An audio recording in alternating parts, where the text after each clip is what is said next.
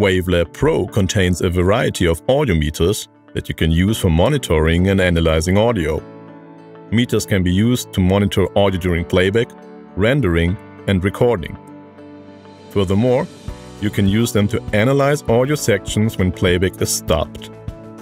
The meter windows can be moved, rearranged, changed in size and set up so that they meet your requirements.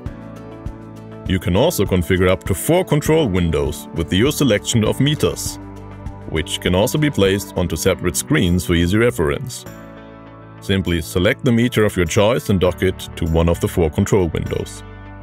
The level meter displays the peak and view levels of your audio file, and the balance between the left and right channels in a stereo file.